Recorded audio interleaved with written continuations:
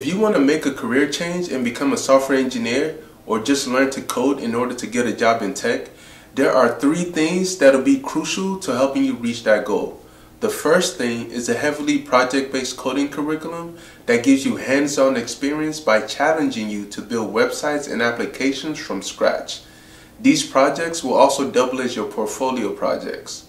The second thing you need is to practice the soft skills of engineering by learning how to talk out loud about your code and learning how to explain technical topics to people. A lot of people don't even realize that this is one of the most important things they need to learn in order to get an engineering job. So if you don't know how to explain the code you wrote, how can the hiring manager tell that you actually understand what you're doing? This is why I make sure my students practice explaining their code to me during our mentor sessions. And that leads to my third thing that you need to learn in order to help you become a software engineer. You need a mentor that's experienced in the field and can help guide you on your coding journey so that you're not wasting time learning things you don't need to be learning, and to also help make sure that you are focusing on the things that are crucial to your development. And those are the 3 things that the Roots Technology Coding and Career Prep program is built on. My name is TJ, and as a self-taught software engineer, I know exactly what it feels like working a dead-end job that's not paying well and wanting to learn a new skill in order to build a better life for me and my family. But don't be fooled by the high-tech salaries. Learning to code is not easy. It takes discipline, focus, and a strong work ethic. So learning to code is for self-starters because being a software engineer requires you to constantly be learning new things in order to build software solutions.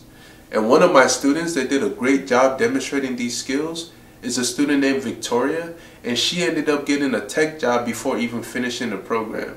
So here's a short testimonial from Victoria on her experience working with me and the Roots Technology Coding and Career Prep program. Hi, I'm Victoria, and I joined Roots Technology in February of 2021.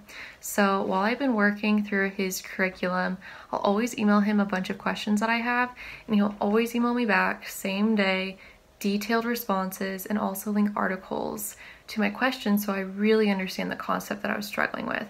So one of the things that really drew me into Roots Technology was the fact that he's mentoring you so you can actually get a job afterwards. And he's constantly supportive, encouraging you, especially when you're struggling with a concept, because it's so easy to get discouraged when you're learning how to code, especially when you don't have it as a background. And he's genuinely interested in helping you through this journey of learning how to program.